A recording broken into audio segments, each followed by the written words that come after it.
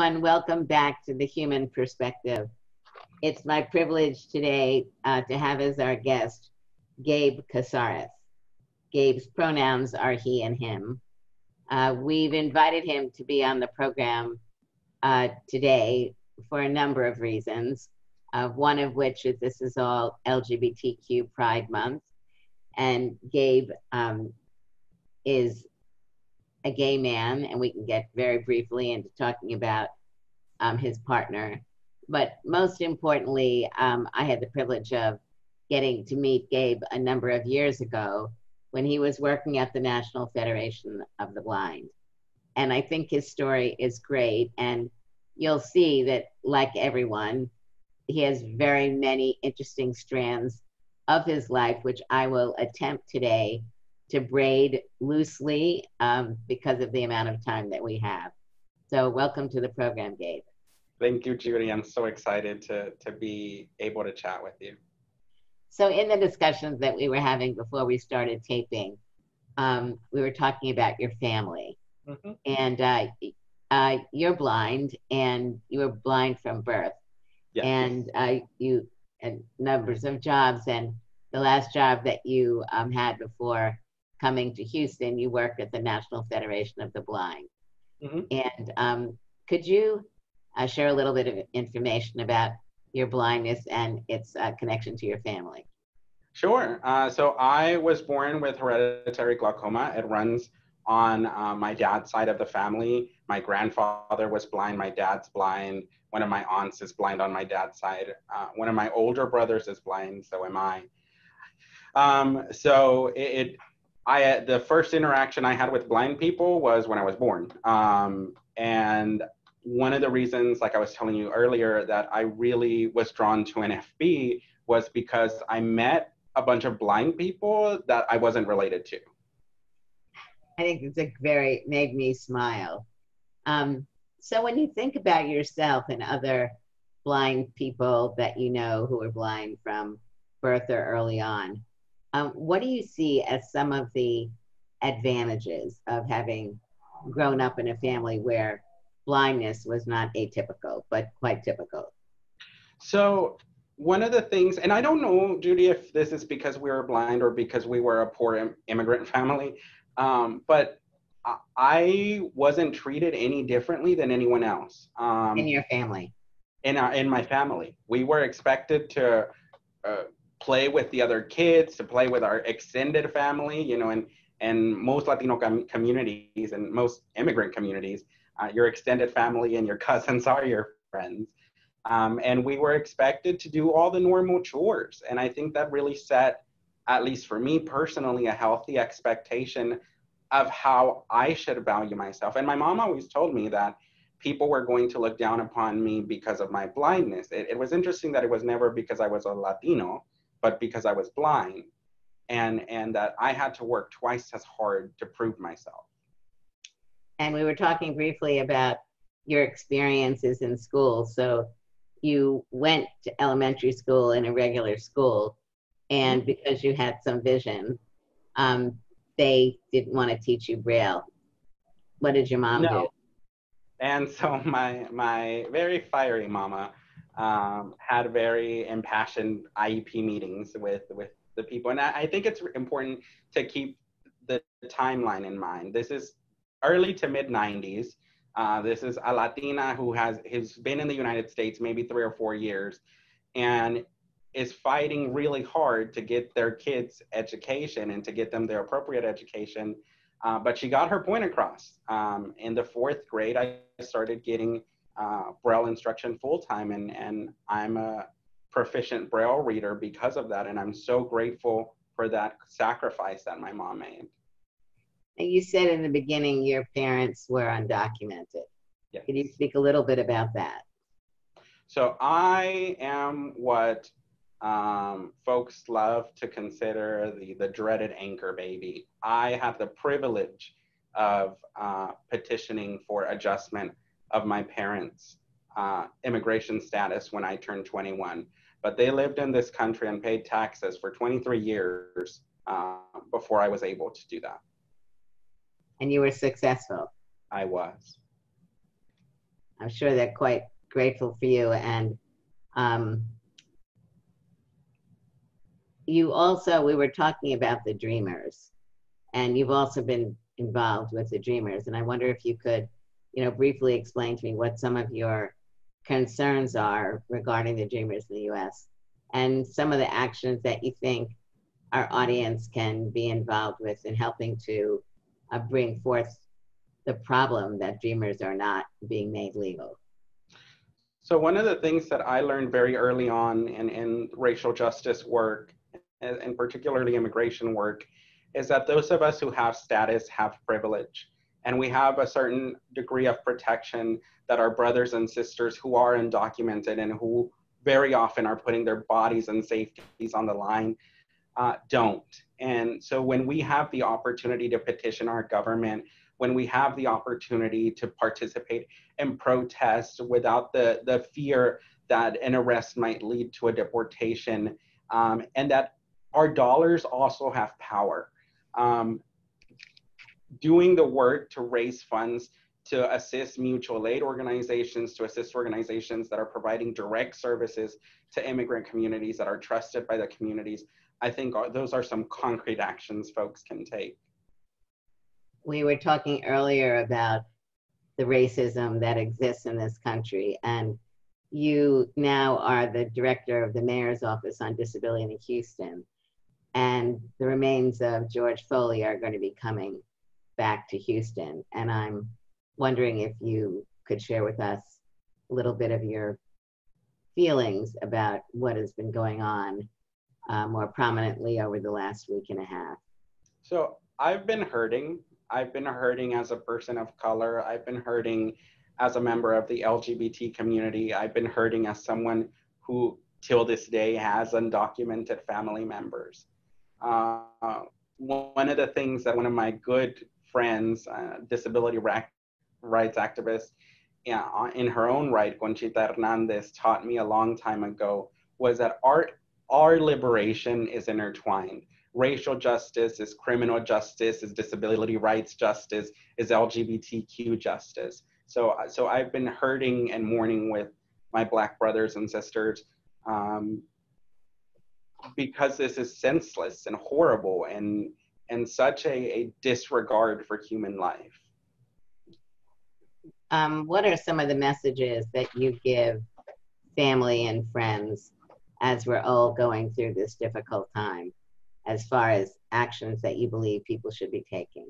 So specifically to the Latino community, I saw something on Facebook the other day that really spoke to me. There's a lot of anti-Blackness that we learn in our own community. And it comes from our abuelitas and tias and parents and people that we love.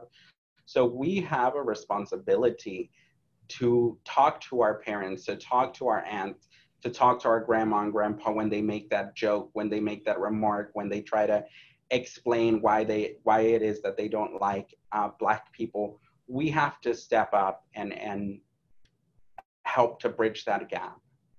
And when you've been involved in those discussions, what are some of the results that have happened? Those are hard conversations. Those are very hard conversations. They're not always pretty. But I don't think that we should ever let up, because when we do, we'll just accept the status quo. So the message here is have difficult discussions. Absolutely. Do you have other family members who support you with these difficult discussions?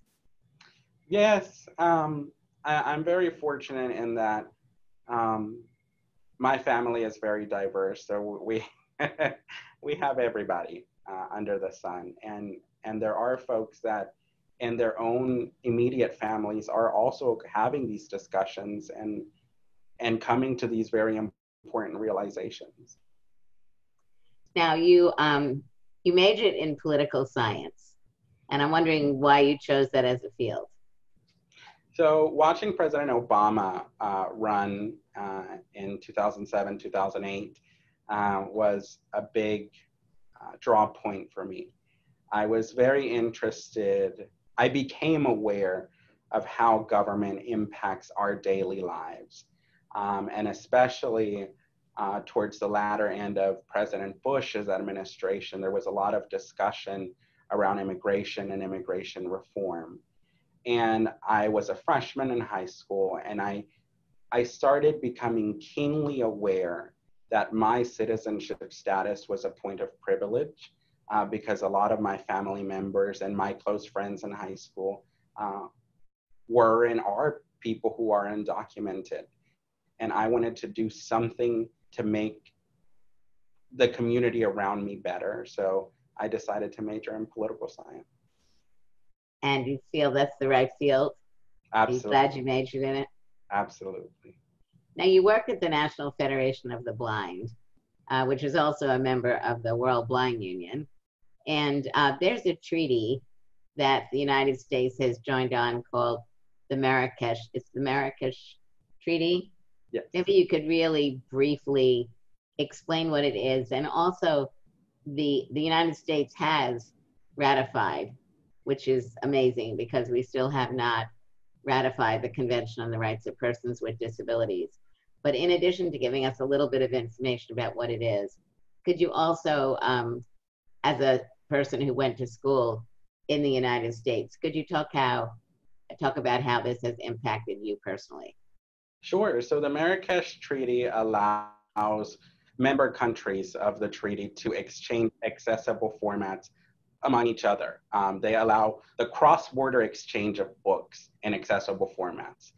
So for me, in addition to being a political science major, I was a Spanish major. And when we started getting into the advanced literature classes, and you had Pablo Neruda and some of the other great, Gabriel Garcia Marquez and some of the other great Spanish writers, almost every single one of the texts that were assigned, I had to convert to accessible screen reader format myself, because they were not available anywhere through the normal channels that we would use to find that information. So when I heard that the Marrakesh Treaty would allow this accessible exchange of information, I was immediately hooked, because I thought about people who are in that same situation, or people who may not even be in school, but who are living here in the United States and who are a person with a print disability for whom English is not their first language. And opening those doors to literacy spoke very personally to me. So people who are interested in being able to read Spanish materials if they're blind, where should they be going to get this information? Bookshare is doing a lot of great work now that the Marrakesh Treaty has been implemented. That's the resource I use very often to find these materials. And is it bookshare.com? Bookshare.org. Sorry, bookshare.org. I encourage people to do that. It'll give you information. If you're blind or low vision, or if you have a physical disability like I do, or you have difficulty using your hands and your arms for books, or you have a learning disability, Bookshare is a great place to try to get materials. So you have to be registered as having a disability. So if you go to that website, it'll explain everything that you need to do. Thank you very much for that. Gabe, you were at the National Federation of the Blind from 2015 to 2019. You're originally from Houston, Texas, and now you're back at home. Now you're the director of the Mayor's Office on Disability, and I'm wondering if you could tell us why you were intrigued by applying for this job. So this job marries some of the things that I'm really passionate about. It marries civic engagement, at disability advocacy, and policy work. And I really loved my stint at the Federation as a staff member. I loved digging deep into policy, but I am also very much enjoying developing programs and strengthening programs that are front-facing, that are community-facing, to directly engage local people with disabilities. And what drives a lot of my work is intersectionality, is because of my lived experiences. Everything that we do here in the office, I'm always thinking about making sure that it's cross-disability, intersectional, and representative of the community here in the city of Houston. So when you were 16 years old, what would you have liked to hear from someone like yourself? You're gonna make it. You are probably not yet comfortable in who you are, but you know who you are, and you know what you want. And there is so much value in finding and developing those mentor relationships that can show you and provide you guidance and advice. I would have loved to have a disabled, queer person of color as a mentor when I was 16. Thank you so much, Gabe. It's really been a wonderful opportunity to learn more about you. And obviously, we will stay in touch and we'll share information about the mayor's office so that others can look at work that Gabe and his staff are doing. Thank you very much, and please keep strong and safe, and we look forward to more of your leadership. Thank you, Judy.